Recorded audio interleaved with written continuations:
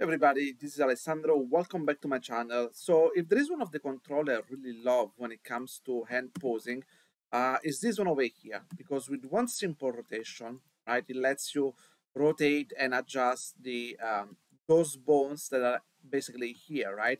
And this is really helpful and really important when it comes to hands animation because it really helps you to, to make the bend of the hand really natural and appealing.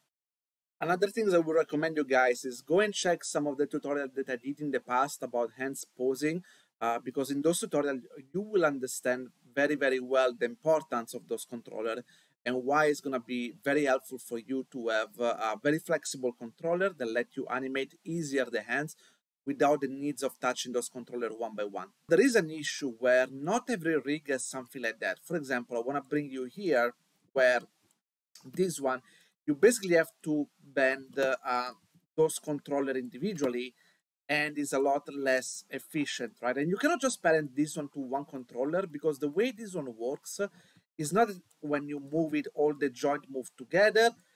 They are moving with a different percentage. For example, this joint fully follow the rotation of this one, and this one slightly less, right? So you want to have more or less the same feelings. And I'm gonna show you a little trick where you can basically build the similar things as long this hand has those controller or those joint, and you can do it by yourself, right?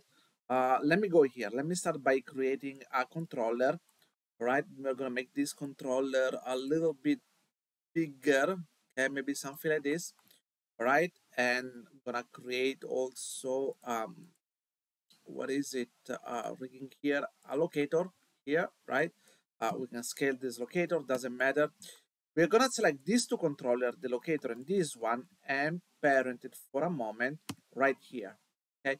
Once you've done that, as usually, as soon as you go to the channel box and go to 0, they will automatically align in position and rotation over there, right? Now we're gonna move those controller here because this controller basically it needs to be in exact the same position of this, right? Doesn't really matter what it is, but you try to place in a position where it's very comfortable for yourself. Okay, maybe around here, whatever you want. Now the important thing is that you don't want these two controllers to be parent to this one, because if you switch to IK, it's not gonna work. Instead, you wanna parent these two controllers to this one, right?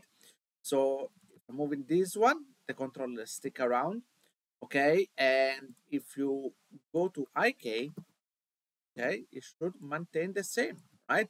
Great. Now, doing this, there is one thing now we wanna do. We wanna rotation constraint those joint here, okay, between this one and this one, okay? I'm gonna show you something very simple. So first of all, I'm gonna do constraint, orient constraint, and we are gonna do with, we're gonna select this one first, and this one. Make sure maintain offset is okay, and then you do apply. Now if you go here and set a key, make sure blend orient is set to 1. Now doing this one, you realize that this one controller is following exactly this one. But now we want to make sure that these other two are doing the same, but not with the same intensity. So what we're going to do is going to select this one here. Actually, another things I want to do, I want to just do an animation here, and this one I'm going to move it by, 90 degree here, right? Boom. Okay. So now what I'm saying is like, I'm going to select this controller here, the first two controller, where you want to blend the controller to. Now select this one again, and create apply again, set your key one more time, and here, oops, it should have had both controller. Maybe I made a mistake. Let me redo one more time, guys. Let me go if I did it correctly. So we select this one, this one again, and apply.